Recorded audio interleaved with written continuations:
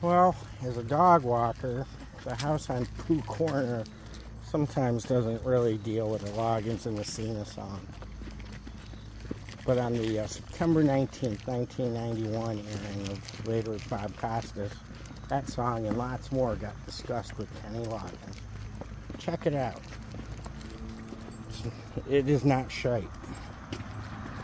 Thanks for staying up later. When you talk about songs like Danny's song and Whenever I Call You Friend and Footloose, What a Fool Believes, This Is It, My Music, Your Mama Don't Dance, you're talking about songs that Kenny Loggins did either on his own or in collaboration with others. I think it's fair to say that you've got an audience that dates back at least to the 70s, probably overlaps into the late 60s, and now continue. No. All right, so we'll just confine 71. it 70s, 80s, 90s. How has it changed for you during that period of time? And are the same faces in the audience? Hit me with the simple ones right off the top. How has it changed? I feel actually a circle happening here, that what people were craving musically in the early 70s, I think is starting to come back around again. And I'm not talking about stylistically or musically necessarily, although we're seeing a lot of unplugged things happening now. What they're calling unplugged was basically acoustic music. Although it's interesting to hear heavy metal stuff unplugged, it becomes like a completely different sound. And but I think that people are craving music with some emotional content again. Where you can actually understand the lyrics? Yeah, or where you're moved by the lyrics, you know, let alone understand them. I mean, you know, even in those days, I couldn't understand much of what Jagger was saying anyway, and it didn't matter. But to have music that is emotionally impacting, that touches you in some way, where you say, God, I wished I could have said that myself. But I think that was what was happening. I was lucky in that my career started in the early 70s, where there was a craving for artists who had something to say and who could say it melodically. And then the late 70s, what they call the 70s, they musically, if you watch the K-Tel ads and stuff, you'd think it was all dance music, you know. The disco thing really happened in the mid to late 70s and sort of categorized the 70s as being dance, Saturday Night Fever stuff. But it wasn't really. The early 70s was probably the carryover of the late 60s. And that notion of the troubadour type performer, the solo singer songwriter, right, yeah. backed by a band, but the band was nameless, and it was James Taylor or whomever out there in front. Yeah, I remember I saw Cat Stevens when he was first performing at the Troubadour in Los Angeles, and it was just he and a bass player, and it's very impacting when you pare the music down to just the singer and his song. Tell me how you and Jim Messina hooked up, and where did it peak for you? Not commercially, but creatively, personally. Where did it peak? Well, I was looking for a producer. This was late 1970, and I'd been sending my tapes around and auditioning for people, singing for everybody I could. And then I heard through some friends that Jimmy Messina was looking for acts to produce. And so I contacted him and went over to his house for dinner, sang some songs, and we just started trading material and decided to work together. Was it at the Troubadour in L.A. where you sort of made a breakthrough, where audiences first really responded to you? Yeah, actually, it was one of our first dates together when Loggins and Messina first performed with Curtis Mayfield. We were an opening act for Curtis Mayfield, which is a strange coupling. Was that at the time of Superfly, or before or after? I think that was around that time, yeah. And we surprisingly got very strong audience response, and just sort of took off from there. It was in the stars. When you've had tremendous commercial success, as you did as part of Loggins and Messina, or a song like Whenever I Call You Friend, which you did with Stevie Nicks, do you find that the audience craves that, and it's harder to break through with the new material, which may be, for different reasons, just as important to you? No, actually, I think the audience craves to feel. And I think that radio craves what they think will sell their advertising. And so you have a somewhat of a conflict. We've always known that radio shoves music down our throats. They shove a particular type of music down our throats, and it's based on the demographic, you know, the age group that they're trying to reach and what that age group will buy, and the commercials that then come on that radio station, as your show is, are aimed at the demographics of that listener. So suddenly we have formats getting tighter and tighter and tighter to reach a particular audience. And then they run scared. They think, well, if they bought Paula Abdul last week, then we have to have Paula Abdul sound-alikes this week. And it becomes a very imitative form and very difficult for artists who are trying to say something unique to break through that form. And I think that's one of the reasons why radio has become so, well, I won't say wasteland, but, you know, it's sort of damn near a quality of being so self-limiting as to be difficult to find anything. What do you feel comfortable with, or most comfortable with, among the list of records that had big commercial success for you? Because I'm not one of those people who believes that commercial success and quality are mutually exclusive.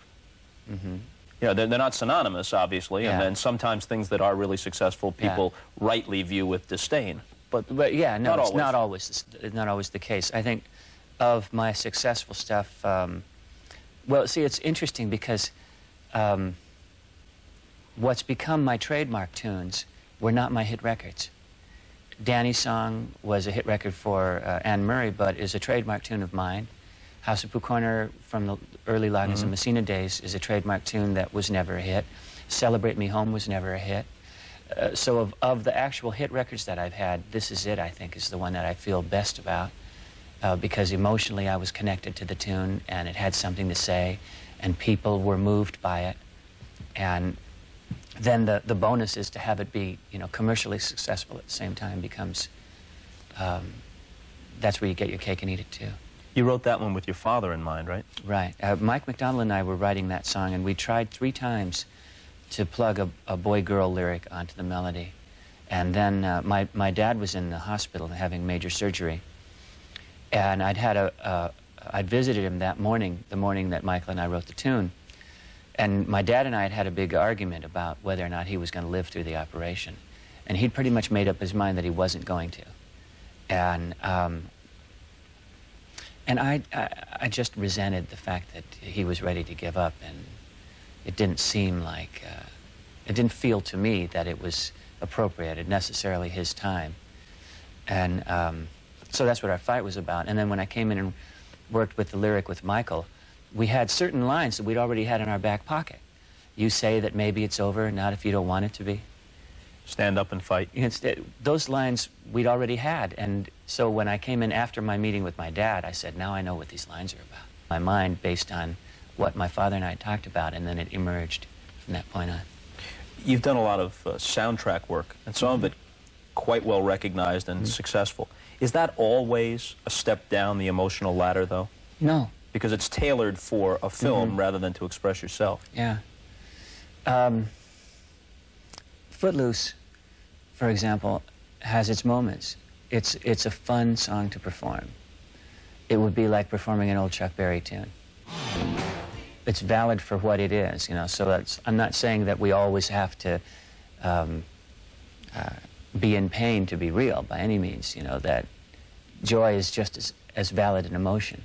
What are the most affecting moments for you when people come to you and tell you what a song is meant or where they were at a certain time when they first heard it? I imagine that happens frequently. Yeah. For me, I have people who were in life and death situations come to me and tell me that a particular song gave them hope or courage. And I think that's why I'm so connected into the new album. Because that's what the record is about. And so when someone says, Gotta Try, or This Is It, or Heart to Heart, took them through a particularly rough time. And I've heard some incredible stories, and I really appreciate that, because you don't get sick of hearing that stuff. This is the new album, although I guess album has become a misnomer, right? As you hold up a disc. It just seems so cold to call it the new disc or the new CD. When I was in school... It's like a photo album. We Yeah. can still say album. When I was in school, though, everybody had their albums. And they were a statement about who the person was. You know, I have my albums here, and I keep them in a little slot or on the floor in a corner, and you go through them, and you can hold them in your hand. And you know a lot about that person by looking through their record collection. Yeah, and the liner notes seemed to, you know, they were more accessible than some little thing that falls out of the middle of the disc. But nonetheless, folks, you can hear the music on the disc. And this is your daughter, obviously, in your arms here. Yeah, 3.5 years old there, Isabella. And she makes her debut, right? Her singing debut, right? And actually, there's, I guess the family theme kind of runs through the record, because the record itself chronicles the last couple years of my life, and of course, family is a central figure in that. You know, going through separation and divorce, and sort of a transformation of who I am, my priorities. At one point, I fired my manager. I had requested my attorney to get me off my record label. And that was well before I even realized that the marriage was falling apart. It's sort of, if I can read your mind, it's sort of a variation of what people might call midlife crises.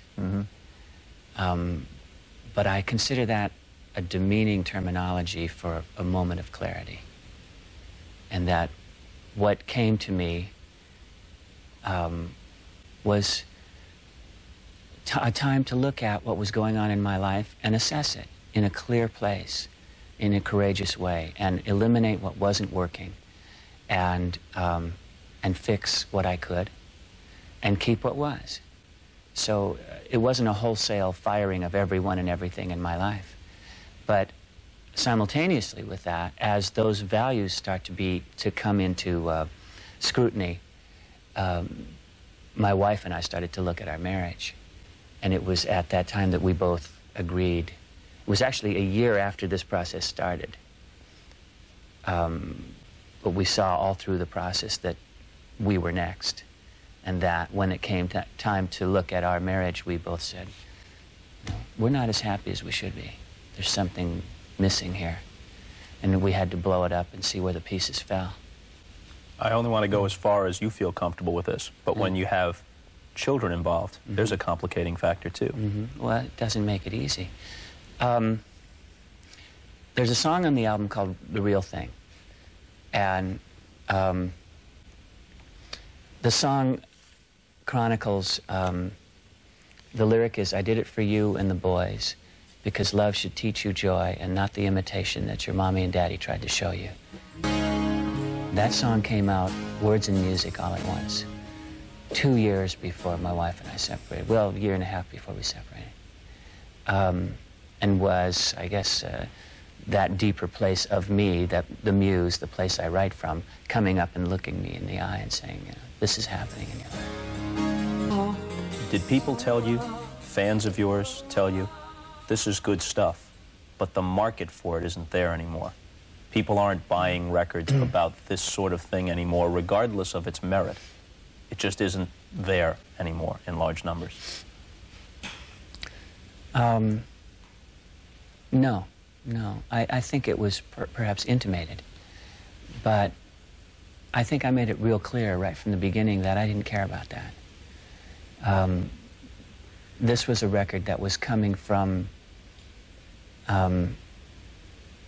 a place in me that had to speak. And if it doesn't find a market, then so be it. I believe there's a market for this kind of music. Even if radio isn't initially eager to play it, because it doesn't sound like other people's music, which I'm so happy about. You know, all your life you wait for a moment where you can, as an artist, have something unique to say, and this is my moment. Obviously, you wound up in a much different place, but as a kid who grew up in the 60s, what was your original impetus to be a musician? You know, you hear a lot of guys say, even guys who go on to great artistic success, say, you know, the idea was hang around with guys I liked and meet girls. Yeah.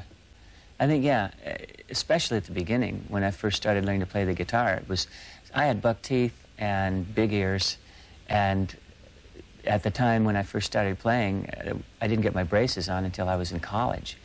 So it was a tough time for me to meet girls, and a tough time to be unattractive. And so the music became a place for me to hide and also a place to emerge. I'd spend a lot of my time just alone in my room learning Beatles songs or even writing my own stuff way back then, you know, in the hopes of becoming Bob Dylan or something, you know. You use it as a vehicle to show, you know, it's the ugly duckling theory, you know. Yeah. I knew there was somebody beautiful inside, and I wanted some way to express that to people and hopefully meet somebody who cared. Loggins' new record, Leap of Faith. Time for us to leap on out of here as our half hour is up. Thanks for joining us, and we'll see you later. Thank you. You're welcome.